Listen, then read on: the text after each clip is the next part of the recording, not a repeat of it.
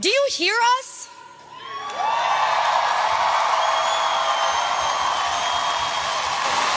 Harvard, do you hear us? Today, we are celebrated for what we know. In fact, for most of our lives, we've learned to feel a sense of accomplishment in the awards, accolades, and honors that line our childhood homes. How much we know and how we leveraged it got us far. It got us here. But today, I want to convince you of something counterintuitive that I've learned from the class of 2024. The power of not knowing. I grew up in the Great Plains of Nebraska, alongside cattle ranches and cornfields. As the eldest daughter of South Asian immigrants, I was the first in my family to attend college here in the US.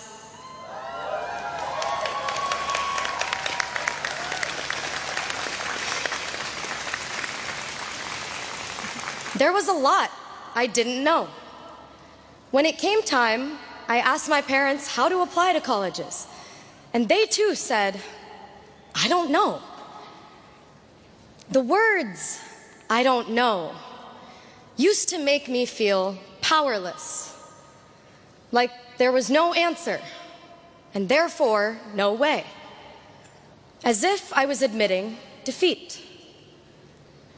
From Nebraska to Harvard, I found myself redefining this feeling of not knowing. I discovered a newfound power in how much I didn't know. I didn't know a field called the history of science even existed. And I now find myself a graduate of the department. Here, for the first time in my life, I had a professor of color, a historian of science who taught me history is just as much about the stories we don't know as the stories we do. In the history of science, we often look for what is missing. What documents are not in the archives? And whose voices are not captured in history? I've learned silence is rarely empty, often loud. I've learned this not only in the classroom, but also from the class of 2024. In reflecting on our collective moments at Harvard, I've realized it's the moments of uncertainty from which something greater than we could have ever imagined grows. And our class has experienced more than our fair share of the unknown. In our first year, during COVID, we didn't have Annenberg to meet 100 people in an hour and walk out remembering 5 names. What did we do? Hefes became the new Annenberg, and we learned to connect differently, building quality over quantity in our friendships. In our sophomore year, Roe v. Wade was overturned, and there was, and still is, in many parts of the country, an omnipresent uncertainty in accessing reproductive health care.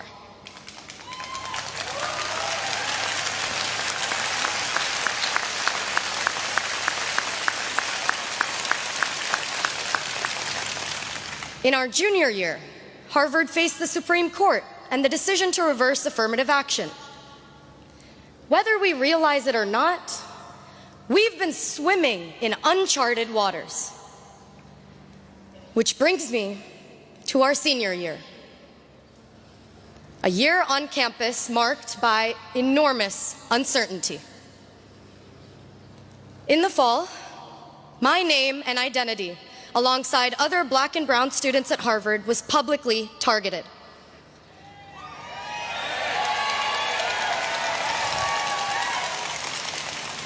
For many of us students of color, doxing left our jobs uncertain, our safety uncertain. This semester, our freedom of speech and our expressions of solidarity became punishable.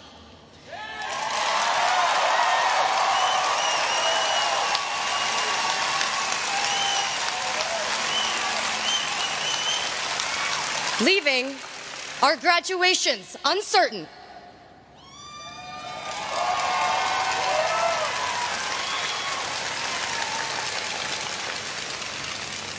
As I stand before you today, I must take a moment to recognize my peers. The 13 undergraduates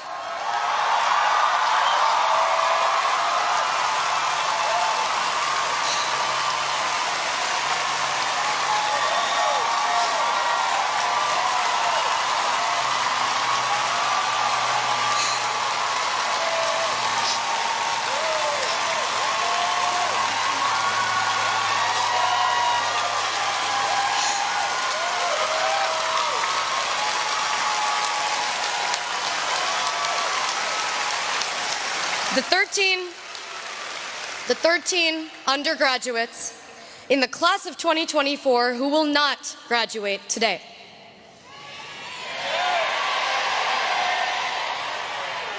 I am deeply disappointed by the intolerance for freedom of speech and the right to civil disobedience on campus.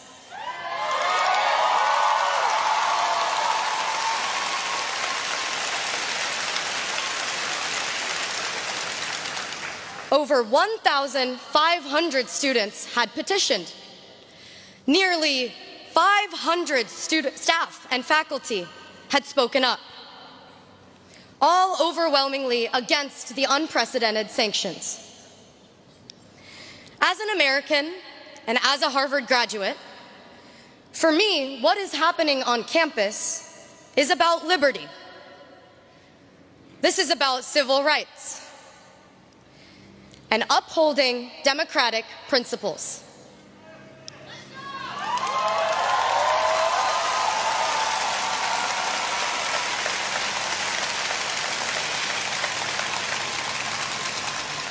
The students had spoken. The faculty had spoken.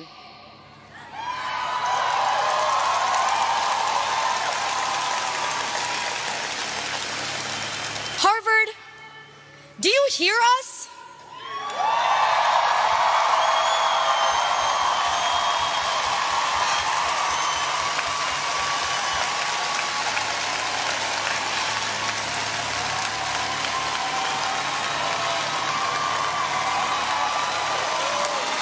Harvard, do you hear us?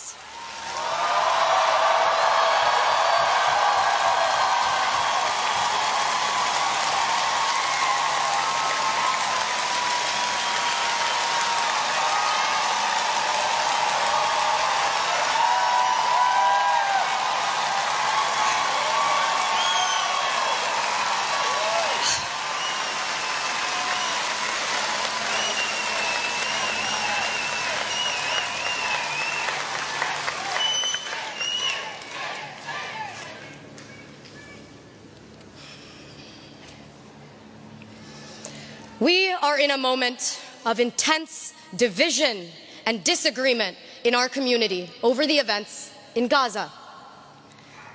I see pain, anxiety, and unrest across campus. But it's now, in a moment like this, that the power of not knowing becomes critical.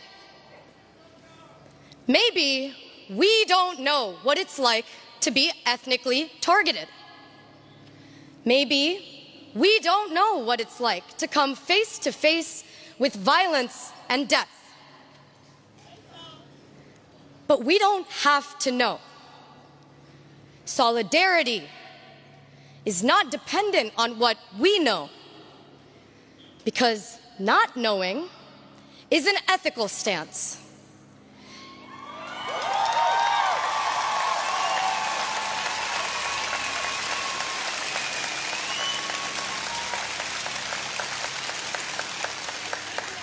It creates space for empathy, humility, and a willingness to learn. I choose to say, I don't know, so I'm empowered to ask, to listen.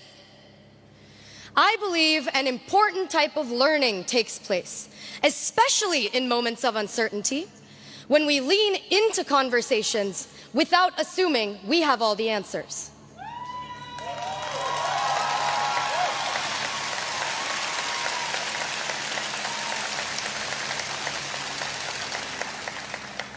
Can we see the humanity in people we don't know?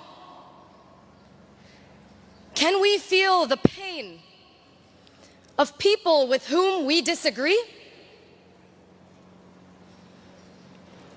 As we graduate, what we know, our material knowledge, may not matter so much anymore. The truth is, it's what we don't know and how we navigate it that will set us apart moving forward. Uncertainty is uncomfortable, but I encourage you to dive into the deep end of discomfort. Engage with the nuances.